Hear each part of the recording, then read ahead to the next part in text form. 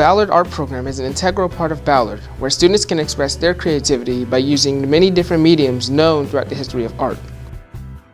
It can enable students to find something that they will like and possibly influence them to pursue a career in art. Students could also use this program as a way to improve their creativity and/or skills if they so choose.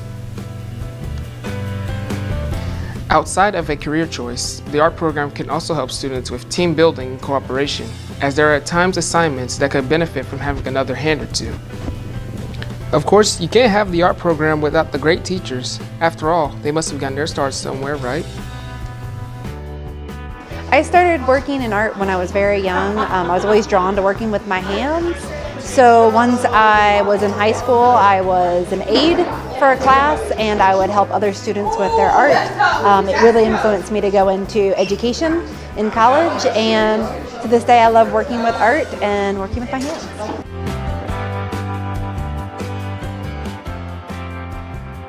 Though the teachers are what shaped the program into what it is, the students are the ones who truly make it shine. Many of the students are really passionate about what they do, and they express that passion through the effort and creativity that they put into their projects. This art class has helped me out in numerous ways. One being with my creative ideas. It's helped me explore in sculpture and building. For example, I made a laptop out of cardboard. Keyboard, screen, and all, camera. It helped me also with my team building, because I had to do a team with that. I had to make sure we had the same ideas. I had to make sure that we all had the same part of participation.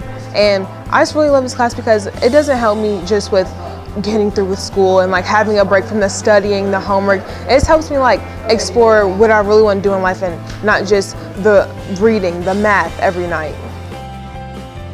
The art program has had a massive impact on the students that were a part of it, and it's safe to say that the creativity of those students will be around for future generations to come.